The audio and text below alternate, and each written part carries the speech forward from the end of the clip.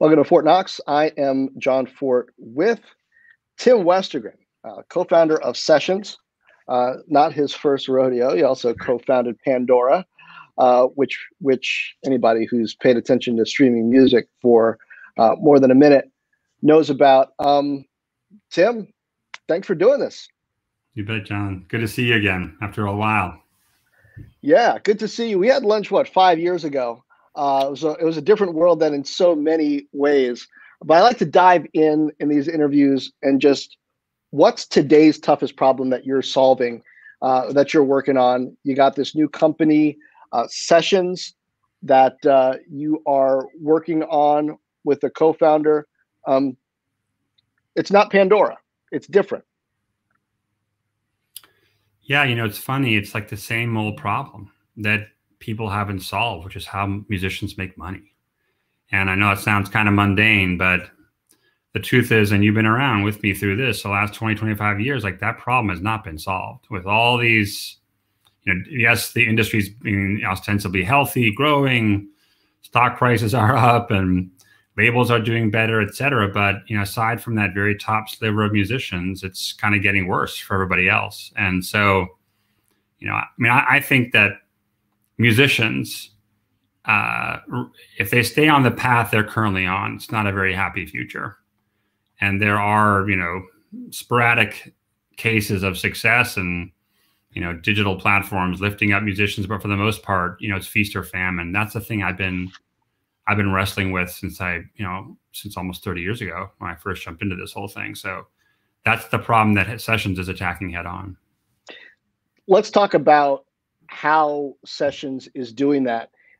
It grew out of a very different kind of app that was really centered in gaming, and it's got some of those gamification features that I guess are intended to create engagement and incentivize a kind of interaction with the artist, the musician, and a sense of attachment.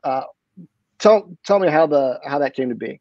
Yeah, so you're right that my co-founders, Gordon Sue and Charles Drew Cousins, actually come out of gaming. They'd spent about 10 years in that world when we met.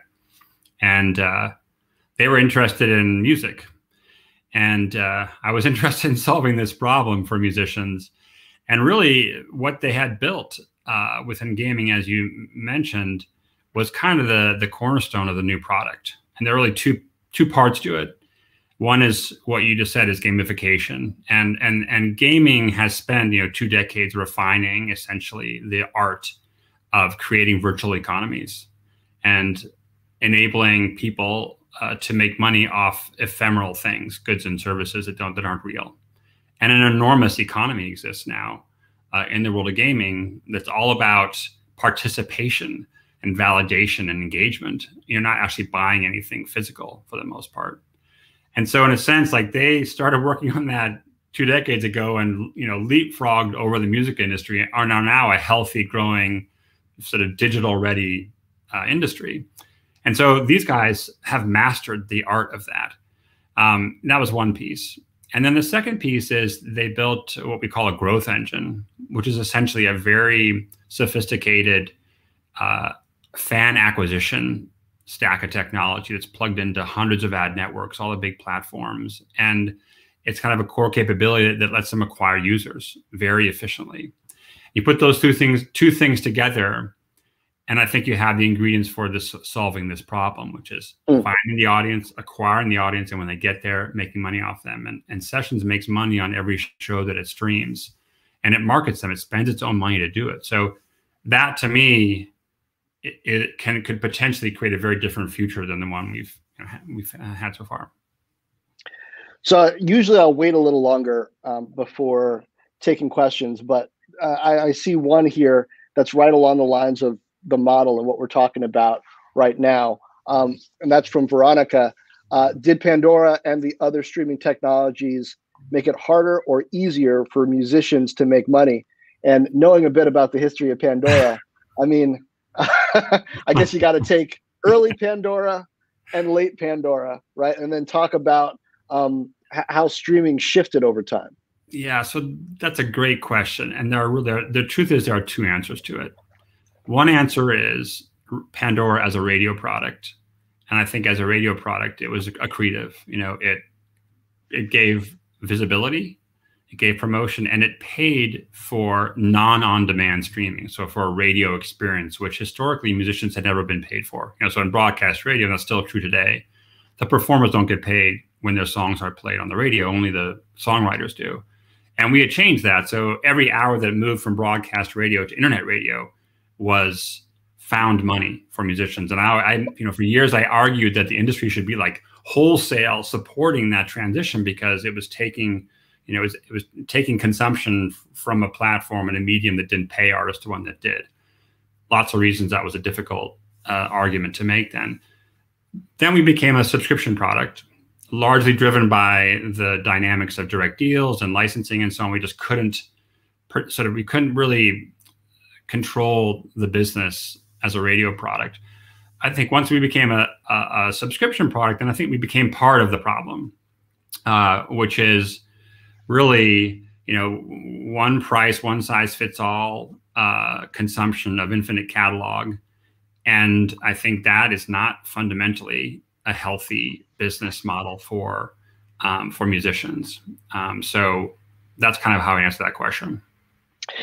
Yeah, I try to find lesser known artists and play their music. And it's gotten to the point where you kind of have to, if you're going to listen to music on your phone, you kind of have to subscribe to a streaming service if you want to have any level of convenience. And what kills me about the business model is, even if I listen to just the Afro Indie playlist on Spotify all the time, all month, they're not going to get my monthly the whole of my monthly subscription fee. It's gonna, Taylor Swift is gonna get it, even if I didn't really listen to Taylor Swift. So it's like, even if you're finding as an artist your audience on these streaming services, you're still not able to get the amount of money, of revenue that kind of lines up with the level of interest that fan is trying to show you. Yeah, you're so right. I mean, there are really, I think, two central problems to subscription services right now. One is just the raw compensation, which is a combination of the actual money that's generated overall given the level of consumption, and the way it's distributed, like you said, that essentially leaves most artists out in the cold. I think the second problem with it, though, is that artists are on those services kind of sort of commodity products. They don't really have a presence, and they don't really own their audience. It's like they are, they're fuel to power a subscription product. And I think if you look at kind of the nature of consumption on these platforms, musicians are kind of anonymous. They're part of a playlist. There's a machinery around playlist creation and refreshing of content, and I think as time goes on, it feels to me like the consumer is moving further and further away from the artist. The artist is becoming more like wallpaper, like just the sound that comes out of this playlist on your subscription product. So the artist is not connected and does not own their own audience. They're borrowing them from another service. I think those are two deeply problematic issues. And that follows through on so many services, no matter what kind of content you're talking about. Like if it's Facebook and you're building up a page for your business, the audience really belongs to Facebook, and eventually, right, they're charging you to talk to your own audience. It doesn't necessarily appear in people's feeds. And so at sessions, right? So if we're bringing this back to what you're working on now, how do you change that up? To what degree can the artist actually connect to the audience, own the audience, and even carry that off platform? Yes, I want to repeat what you just said, because I think it's so important. And I think COVID has maybe helped educate musicians about this in a way they hadn't been before, which is, just because you have 1 million followers on Instagram doesn't mean you can reach them. In a typical post, an organic post reaches about 4 to 5% of your audience. And like you said, if you want to reach more, you got to pay, and you got to pay a lot. And it gets more and more expensive the more of your audience you want to reach. And it's the nature of an ad business that is trying to extract as much money per ad as they can, that money is spent really inefficiently. So what happened when the pandemic rolled around is a lot of musicians said, okay, dang, I can't go in physical space, but no problem. I got a big following on these social networks. I'm just going to market to them. Only to discover when they started doing that, like nobody was like, I post, but nobody comes. What happened? It's because it's not getting to them. And they don't have, of course, a marketing budget to do it. So you're absolutely right. And that to me is an existential issue for the industry. It rents its audience event by event, show by show. And Sessions addresses this very directly, and it's very connected to the growth engine. So when you're an artist and you play a show on Sessions, and about almost 3,000 artists are playing shows every week now all over the world. When they play a show, we spend money to market it, and we market it to their audience on their behalf. And we're able to get much greater reach because of our technology than they could by themselves. So we're actually solving that problem for them. And once their audience hears about them on Sessions and joins them on Sessions, they become theirs in perpetuity. So they can actually connect with them, market to them, communicate with them as much as they want on an ongoing basis. So the idea is like give you control over your own audience and help grow it.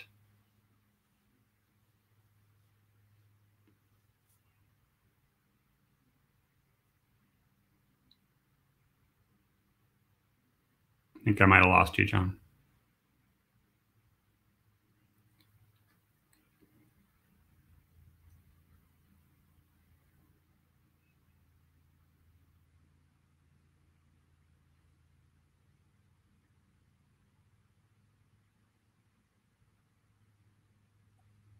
Yeah, sorry to glitch out for a second there. Just had to switch to a more stable connection. No problem. So we're talking about how Sessions is different from the older streaming model. Now I want to kind of go back, way back, and talk a little bit about your path and where you came from. So I like to start at the very beginning. Mm-hmm. So let's go Minnesota. Where were you born? Tell us about, household, family situation, siblings. Yeah, well, I was born in Minnesota.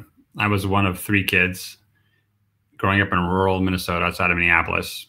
I moved overseas when I was 6 years old, though, and I grew up mostly in France and England. I came back to go to college in the U.S., so I really was an expat for most of my life.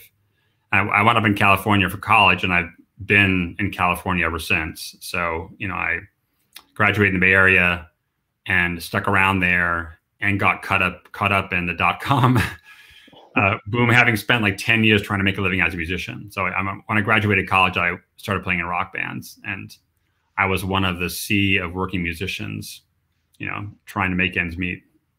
So let's go though back to the beginning.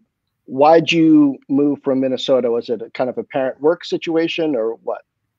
Yeah, my folks wanted to see other countries, so we got taken along for the ride. And my dad's worked a lot in North Africa and the Middle East. So always headquartered in Europe. So we traveled around quite a bit. So what was that like? Was that something that you enjoyed? Was it disorienting? Were you able to make friends and hold on to them? I think it kind of depended on where I was in my own maturation. When I became a teenager, it was harder. It was hard to be kind of the one with a funny accent, when you want to try to belong. But I'll say that it's one of those experiences that in hindsight, I treasure, and I'm really glad I did. Wasn't always, I was homesick. Certainly, there was times when I wish that I had been back in the U.S., but, ultimately I had a great experience, and it was very formative for me. I spent most of my life essentially traveling around the world. We were in Europe, but the thing you did when you're in Europe is you travel, because you're in the middle of everything. So we went everywhere. Where are you in the birth order? I'm in the middle of 3. All right. So does that mean conflict resolution, as they tend to say with middle children, or does it mean you get to fly under the radar? I like to think the first one's an experiment. The second one is you got it right, and the third one is a mistake. So,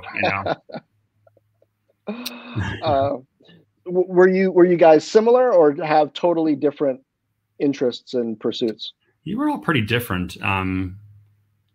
I got into music really. I played sports. Sports was a big thing for me growing up, but I got way deep into music when I was 8, 9 years old or so.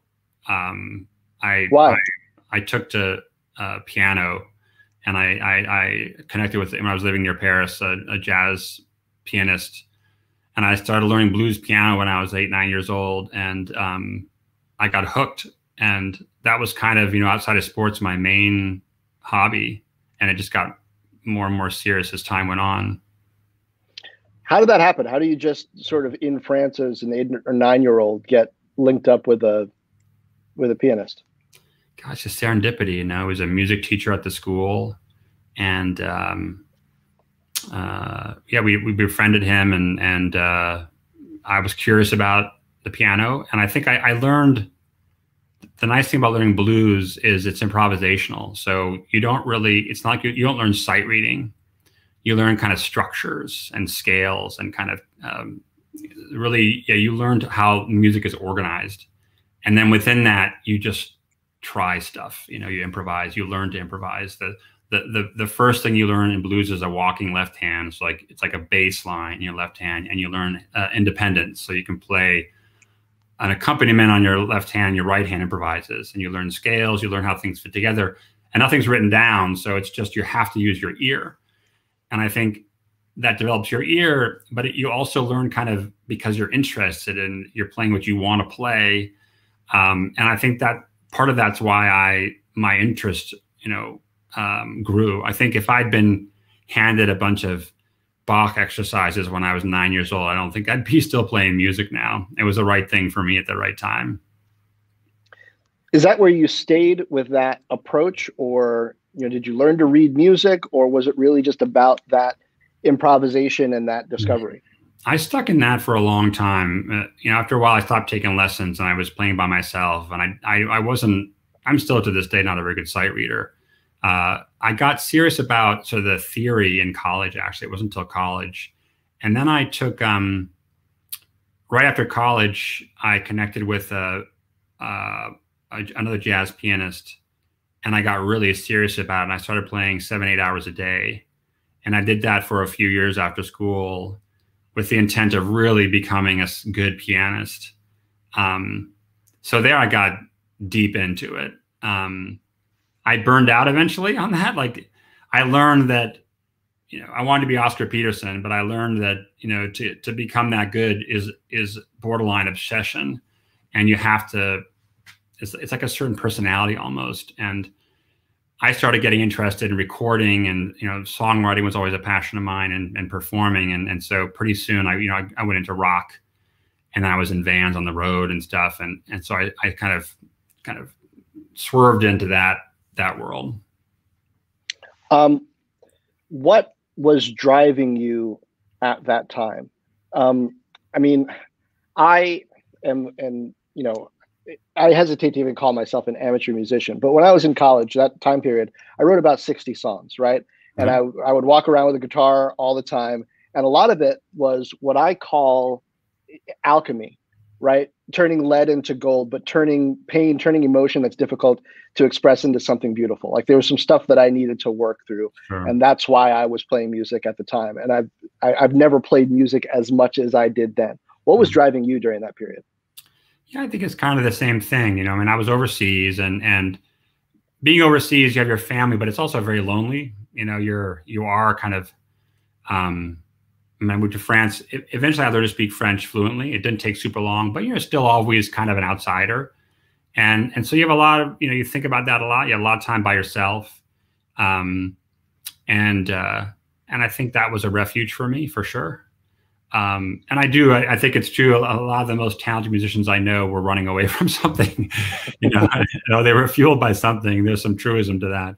And so for me, I think it was a companion, and a place that was like, it was like my company, was music. And I think then, after spending a lot of years working on it so much, and I started to develop some skill and some ability, then it became more rewarding as well. And then, when I was, I guess, around college is really when computers intersected with music, and in the form of software recording. And all of a sudden, with it was still pretty expensive back then, but you could, with a keyboard and some decent software, you had at your fingertips, essentially a full orchestra and just, a huge range of instruments, like the world's instruments at your fingertips, and the ability to multi-track. And like, I just disappeared into that.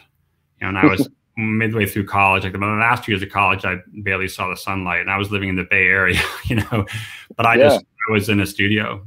I just couldn't get enough. I mean, there's a lot going on at Stanford in the late 80s, right? I mean, you're a stone's throw from so much innovation.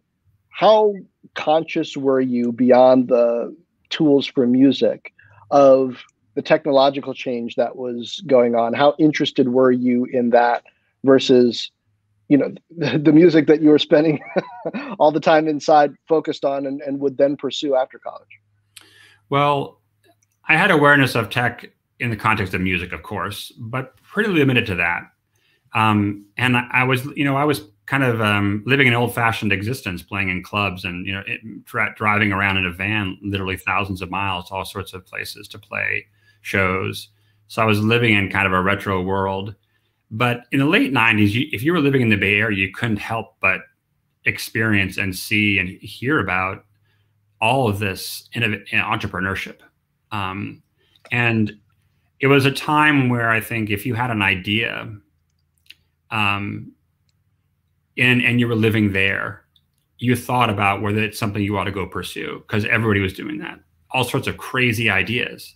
It was just a time when there was, it's hard to remember it now, but there was a time when people didn't know what was going to happen with the web, right? Mm-hmm. We had no idea. And there was a notion that the potential was so infinite that you didn't want to miss out. And what that meant was people were willing to take all sorts of crazy bets on things, because who knew, what might turn into some giant part of the future. And so, we had this, I had this idea, the Music Genome Project that was, again, totally a combination of all my past experiences. And, that's an idea that would never have been funded, anytime but right then. Well, it might be funded now if it had to do with crypto. Like, you talk about the web and what the web was like back then, where it's like, this could be everything. That's what the crypto folks are thinking now. And, that's why I don't tell them that they're crazy, because it's like, hey, I remember moving to Silicon Valley at the very end of the 90s, and that's exactly what it was. And people thought folks like you were crazy, but you started stuff that continues to reverberate. So what was it then in the 90s that got you off the road and out of the van and turned you into a founder, right? That's a different track than the one it sounds like you were on. Yeah. So there was one step in between. So eventually I just got tired of being on the road, and being in a band is no picnic. Certainly you have some euphoric moments, but it's a lot of hard work, and you're poor as a church mouse, but I love composing, and I really gotten comfortable with computers. So I actually stopped. When I quit the band, I started film composing. I started making music for film, and I love doing that. I spent a few years at that, commuting to Los Angeles. And that's actually really where the idea for the Genome Project was hatched, was as a film composer, because it's where I became so deliberate about trying to understand why someone likes a piece of music or how music works, both because I was trying to convince a director to hire me, and I wanted to understand what they wanted, but also because when you write a film score, you're trying to do something very intentional. You're trying to make someone feel a certain way, and you're trying to, impact an image in a very certain way. So it's just much more kind of an instrumental form of composition. So it really, it all grew out of that. And so what did you do to begin to make that a reality? Well, it's funny. I had the idea. I'd read an article that sort of it was a moment where it triggered this idea. I was reading an article about an artist, and all of these ideas that have been kind of swirling in my head just like suddenly crystallized into this idea of creating a fingerprint for music. And I shared it with my then girlfriend, now wife, who said, that's really interesting. You know, maybe you should talk to some more people about it. And then I shared it with a former college classmate of mine, an entrepreneur who actually already started and sold a company. So was, you know, had done it once. And he said, you know, this could be something substantial. Let's go see if we can get it funded, write a business plan. I was like, well, how do you do that? You know? And he showed me, and literally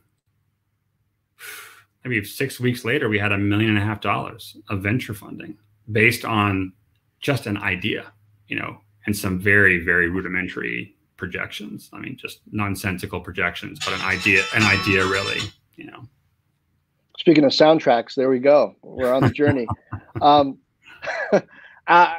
What's the evolution then of it? Because the Music Genome Project is steps away from Pandora Radio, right? So how does the idea that wouldn't it be cool to have a fingerprint for music turn into something that's actually a product that people can consume?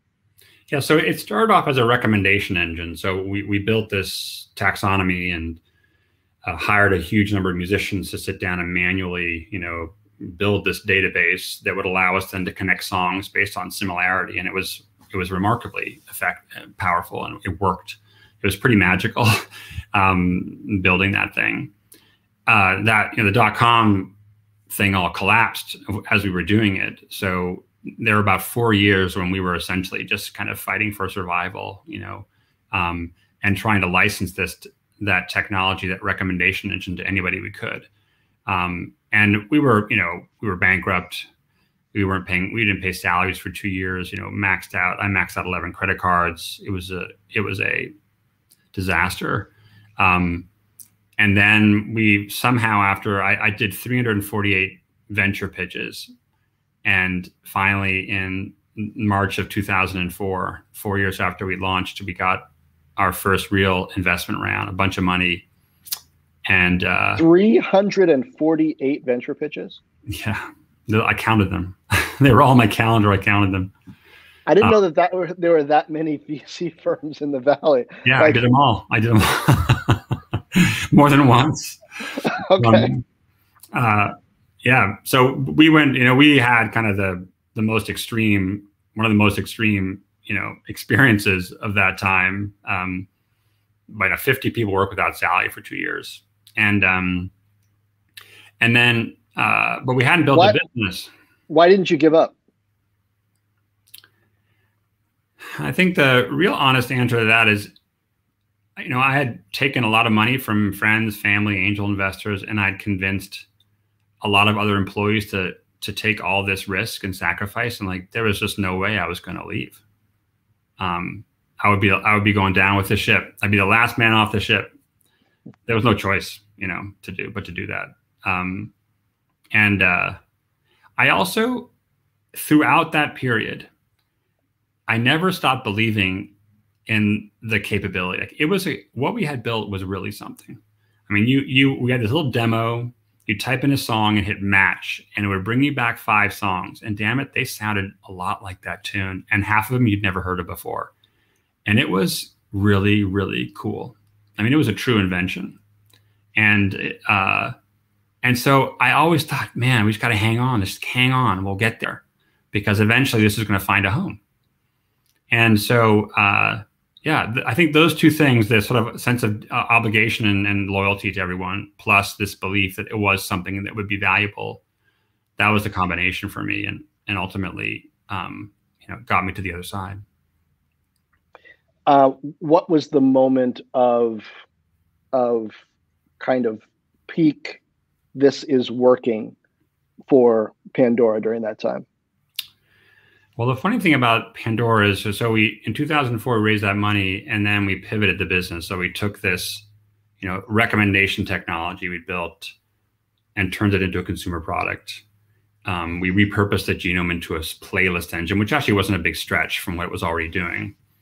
And then we launched that in the fall of 2005, and it just exploded. I mean, I actually think the day I saw the demo of it, I thought, whoa, this is cool. People are going to like this. But then we had a demo of it, a beta essentially. We handed out to a couple hundred friends and family to just sort of test. And I think like a week later, there were 5,000 people on that demo, and those folks weren't supposed to be sharing it with anybody. So like, I think as soon as we were all like, oh my God, let's get this thing out there. And then when we launched it, it just went, it just hockey sticked. So now it's not like it was smooth sailing forever, but from a product standpoint, like I think we knew pretty right away that we had built something that had market fit, let's say. Yeah. Now tell me about, what is it, 2011 IPO? Yeah. So a lot in between there, but yeah, we went public in 2011 after,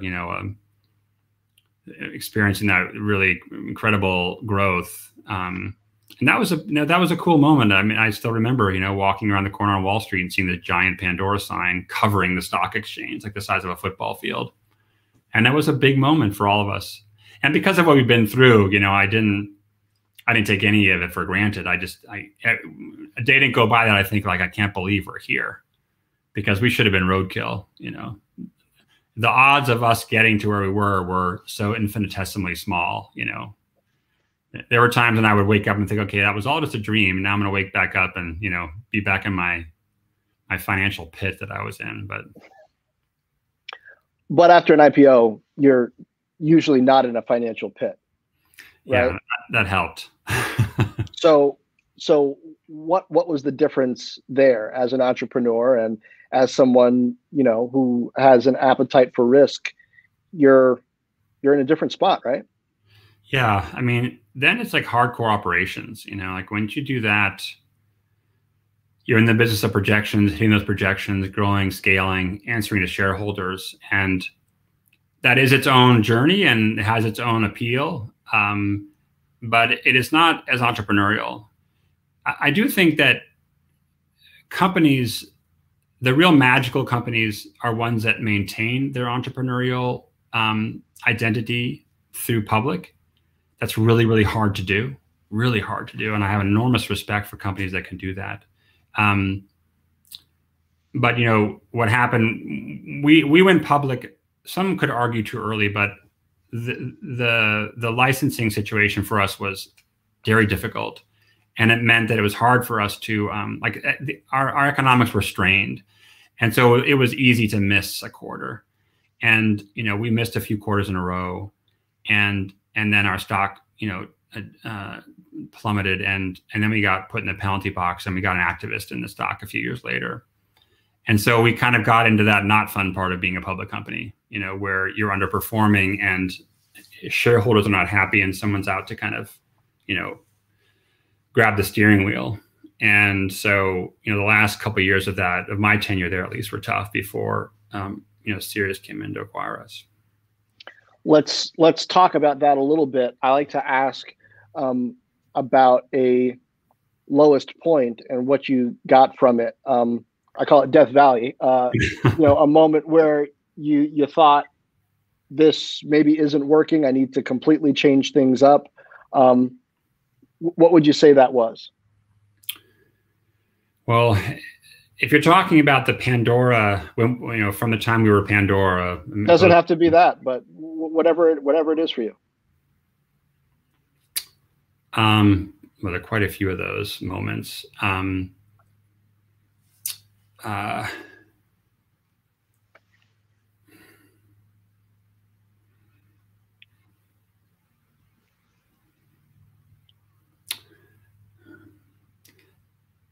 I guess there was, how do I answer that question? Certainly, prior to Pandora, when we had gotten in that deep hole, when we were at kind of our most strained and people had been, without salary for a while and whatnot, that was the lowest point for me in every respect of the experience, for sure. It was scary. And it felt like we were kind of on this on this climb to a mountain top that was much further away than we thought.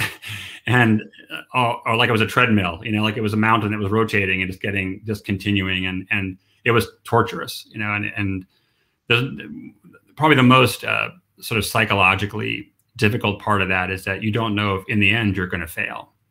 And so it's one thing, you know, when you're running a marathon and you know at 26, whatever, 0.4 miles, you're going to be done. You get there, you know, but if you're running that fast, but you don't know how long the race is, or if it actually doesn't really end, you know, yeah. That's different mentally, you know. That was the lowest point by far, the sort of last part of that before we raised that money. Is there a moment in all of that, a rejection, or, you know, maybe even a quiet moment at home that you associate with that being the lowest point where you kind of hit whatever realization or rock bottom that is? I went to the hospital one night. Near the end of that was where I was, because I had chest pains. And I thought, you know, there was just stress. So that was kind of like a substantial marker of the moment. But it's a very, it wears you down over time, you know. So I remember that, like, this isn't very good. I'm in a hospital here, you know. I was fine, but didn't feel fine. Right. No, that I would be memorable. And so how did you come out of it, and what did you take from it? I find oftentimes that there's a core belief that people often bring from these Death Valley moments. Whatever gets you through it becomes a tool in your toolbox. Did that happen for you? I think that for me, what happened was after getting through that and raising that money, and then being able to kind of, you know, step back, a perspective I began to develop beyond that was, you have to not be focused on your goal. That's actually I think that's a mistake. I think you have to focus on process. You have to focus on, this is what I'm doing right now, and I'm going to enjoy this. I'm going to have the best attitude I can about it while I'm doing it. I think the act of pursuing a goal is actually what kills people, or what ultimately seems kind of strange to say that, but you know, there was a professor when I was at Stanford named John Stockdale, and he was a veteran of World War II, and he had been in a prisoner of war camp, I think, in the Pacific, and he survived many years in one of these harsh prisons, and in a book he wrote about it, I think he called it Stockdale syndrome. He wrote about the difference between those who survived the camp and those who didn't. Not to equate what I went through with being in a prisoner of war camp, but what he said was the folks that didn't survive are ones who kept setting dates by which they'd get out, and those dates would come and go, and they eventually died of a broken heart. And he said he just never set his mind on a date. He said, I'm here until I go out. I know I'm getting out eventually. I don't know when, but I'm not planning on a specific date. And the other thing I think that is, maybe this is kind of a Buddhist thing, you know, is you can't imbue your experience with something, some emotion, some negativity, or you know, some value. It's just what you're doing. It is what it is. And you do it as best you can. And you learn from it. You enjoy it. Like it is a learning experience. And the truth is, even if this whole thing had cratered and never turned into something, what an amazing opportunity I had to have a startup and work with a bunch of really smart people and build a product that I loved, and like try all these things and learn all these things. Like, that's an incredible privilege. And it's a hard perspective to have when you're in the middle of it, and it's easy to say it in hindsight, but that's kind of something I've thought about a lot ever since. How does that translate into what you're doing now at Sessions, the way you approached it, and the role that you're filling there? Yeah. So the CEO and co-founder Gordon is a wonderful young man who has way smarter and more sort of mature than I was at his age. And I'm really trying to sort of just help him, sort of teach him what I know. So I think of myself as both a co-founder and operator, but also as an advisor. Mentors may be presumptuous, but I'm really trying to help him with perspective as much as anything too, as he goes through, and the company goes through the various stages it goes through, and keep putting things in perspective as they happen. Because to me, that's really valuable for entrepreneurs, is to have perspective, because it's very hard to have perspective when you're in the middle of running a company that's a startup like this. And I also, of course, I bring to this 20 years of perspective on the music business, so I really understand how this fits in, and how what we're doing is connected to or not to different parts of the music industry. So I think it's, perspective with a capital P is a big part of what I'm adding here. Mm. Now, as we continue to talk about sessions, I want to go back and get some of the questions from the audience. One from Carlos about sessions specifically. Do you see this working for other forms of live performances, such as stand-up? There's no question. No question. I mean, this platform has two basic capabilities, which is to bring a big audience and to gamify and monetize that experience for somebody who is creating something and sharing it with people. And I think it's going to branch out into all sorts of different directions. I mean, music is kind of our focus right now, but already musicians, what is a musical performance? There's no sort of single answer to that. And musicians are already spending maybe 50, 60% of their time actually playing. The rest of the time, they're telling stories, they're talking. There was a band that did a few shows, and in their fourth show, they said, okay, we're not going to play. We're just going to cook and talk to you guys. And that's what they did, So I think it's going to just evolve. Isn't that kind of like radio, though? Because, there, for as long as I can remember, there's been radio shows where, an artist comes on, plays some music, tells some stories. I mean, you want to connect not just to the song, but to, the individual artist or the band, and get a sense of how they interact with each other. That's some of what I miss, frankly, in this era of streaming. Is like you were saying, it's just like a little tiny graphic and a name of something and a song. And it's like, I like the song, but there's not a lot more to hold on to, right? That's at the heart of this. I mean, this is a relationship you're developing, a two-way relationship. It's three-dimensional, and it's live, it's real. And I think there's not a lot of that in the world right now. And I think you're right. That's a big part of why this succeeds. It's why artists are making money. And, artists are making real money here. We're talking about, there are a lot of artists on here that are making a living now playing on sessions that had never been paid to play before they started. And there are artists making anywhere from $10,000, $15,000 to $300,000 in a single show, a 1-hour show. Wow. And we had an artist play recently. She made $10,000 in 45 minutes from 300 fans. And I can guarantee you that artist, because what I know about her, couldn't fill a coffee house in the real world.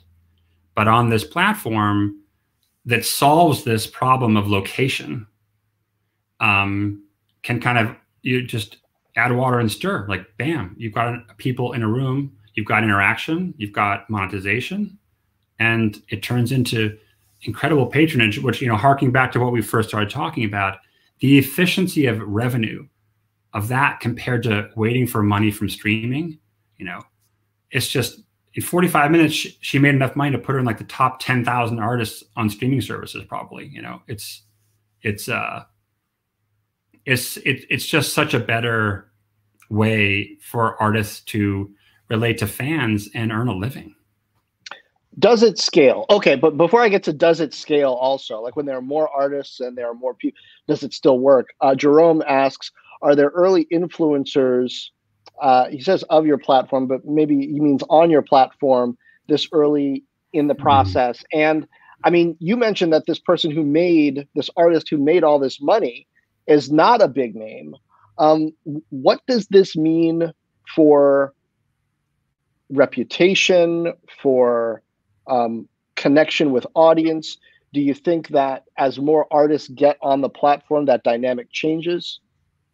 Yeah. So the truth is, musicians are influencers within their community, right? So an artist who starts to make money on this tells their friends, and we're seeing that it spreads very, very quickly across an artist community that's hungry for this kind of opportunity. And we're in 250 countries in 18 languages. I mean, this is truly global. And the truth is that for 99% of musicians around the world, there is literally no platform where they can be seen. Yes, there are tools and there are networks where you can be present, but that's different than being heard, right? Just because you're on Facebook Live doesn't mean anybody's there. This is a platform where you actually have people there and making money. So, well, how is that different though? How can you guarantee? Is it because you kind of curate and limit the number of musicians who are on the platform that you can sort of guarantee some level of audience? Well, we do curate, but the reason we can do it is because of this growth engine I spoke about earlier, that we're super good at acquiring users. Now, not everybody succeeds, of course, right? So you can play, but if you can't deliver a compelling performance or you don't have an ability to relate to your fans, you won't thrive. But what this is doing is giving folks who have those capabilities the chance to really realize their full potential. And we're seeing it. So it really is up to the artist. Producer for Tech Check asks, what's the best way to monetize audio conversations? Well, that's not my bailiwick. I mean, I would say the first thing is make them video, probably. That's hard. That's different. It's just a different domain.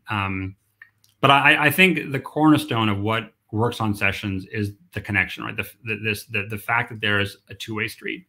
There's acknowledgement, there's validation, there's belonging. It's not just like a transaction. It's not a tip. A tip is is something you do to sort of, you do once. It's charity, and it's like to relieve your conscience. This is something much more deep than that and enduring. I want to go back to you were talking about Pandora and some of those difficult times early on. Veronica asked, and I think a lot of entrepreneurs or people who are doing things that need support, projects, whether they're startup efforts or not, would want to know, how did you initially convince investors it was a worthwhile investment, even though you didn't have a vision for a consumer product? I guess that's going back to the genome project before you had Pandora. Well, the truth is I didn't for a long time. I mean, I failed 347 times. I think you had some money. You got $1.5 million. Yeah. Well, that was the .com. You got to kind of that's the .com. That's different. But I think the investment happened eventually for two reasons. One is because this idea was cool, and you could see it in action, and if you had some vision, you could recognize it had potential. And the second thing was we just wouldn't go away. So if you're an investor, you like tenacity. You invest in people that don't give up. And I really think that was a big part of it. They said, Jesus, these guys are like a cockroach. If they can last through this, they're going to figure it out. Or they're going to die trying, and that's who I want to invest in. I think that was a big part of it, frankly. And so now, when you see what the web has become, when you see what's happened to the music industry and the continuing struggle for the middle class of artists to make a living, how long do you think it'll take for this to play out? There's an article about sessions where someone is recalling that you said it's not right that a 20-something talented artist can make more money as an Uber driver. So can we fix this? Are you at the point yet where it's clear that it's fixable? How long do you think it'll take to answer that question? Yeah, I think Sessions is going to fix it. That sounds pretty grandiose, but it took somebody coming in from the gaming side with these capabilities to, I think, put the right pieces together. But I think there's nothing about what we're doing that can't scale enormously. And we won't be the last that does this eventually, but that I think combines these various pieces, which is I guess a three-legged stool. It's audience acquisition, this growth engine I spoke about. It's gamification and kind of the monetization that comes with it, like that ability. And the third is a rich interactive medium. So, I don't think this works for any kind of creative work. I think this human, rich, three-dimensional video, audio, fully immersive kind of experience is a big part of that. So, a live performance is a musician's most valuable asset, much more than a digital file, or a recording.